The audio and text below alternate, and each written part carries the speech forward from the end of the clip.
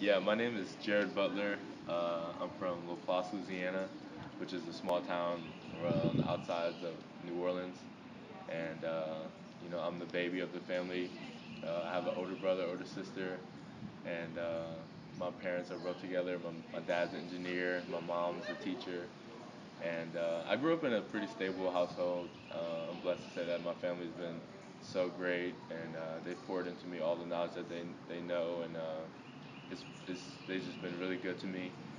And my family's really big on their faith, and I'm really big on my faith, which is probably the most important thing in my life. And through that, my life's been very, very, very blessed. And uh, and of course, I do like to play basketball. I guess I would say my brother and my dad and just my brother's friends, they really made basketball something that I enjoy playing, and I played it all the time ever since I was 4 years old, and it's just been such a great game for me, and it's actually led me to many places. It's allowed me to go to college for free, and it's just been such a blessing in my life, and so through basketball, there's always ups and downs, and it's one of the things I really like about it.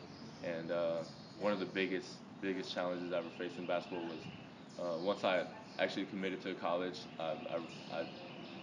I committed to the college. I went there on campus, ready to go. I'm a freshman in college, and then I found some unfortunate news that just made me uh, made me not rethink, but it altered my life and to where I had to change schools. And through that process, it was a tough time and just unforeseen circumstances that made my life just kind of bad at the moment. But I'm so fortunate for that situation because it's led me to Baylor, to where I am today, and I just love it to death.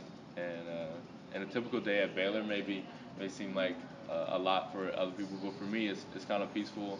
It's very structured, and I wake up, I go to school, usually for about 4 hours, and then I go to practice for about 4 hours, and then I got like 2 hours to myself to just watch Netflix or whatever, do homework, and uh, and that's pretty much a typical day. And yeah, it's been great playing, and obviously we've been successful, and yeah. So the team at Baylor, one thing I want to talk about is just how special it was this year and how impactful they've been on my life, and they've been such great teammates, and it's made the game of basketball so much easier to play. And yeah, so besides basketball, my life beyond basketball, I think my biggest thing that that drives me is my faith. So I look at beyond basketball as a way to live my life in a way that glorifies God and glorifies the Christian as much as possible.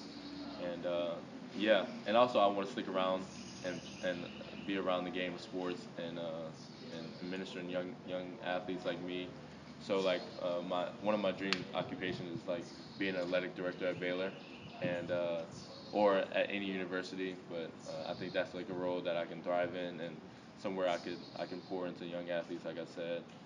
And yeah, and it's kind of like a long journey, but I think one of the most proud moments I ever had in my career was really just uh, going through the trials I had from committing to one college and having to move to another one. The most proud moment is the realization that my life is not in my hands, and that somebody's guided my life, and it was a proud moment. I felt like I've grown, I matured in such a way that just made me who I am today, and that's one of the most proud moments I have ever had at Baylor. And yeah, so that's a little bit about me and my story, my life. It's kind of boring. Some people say it's exciting, but yeah, that's just me.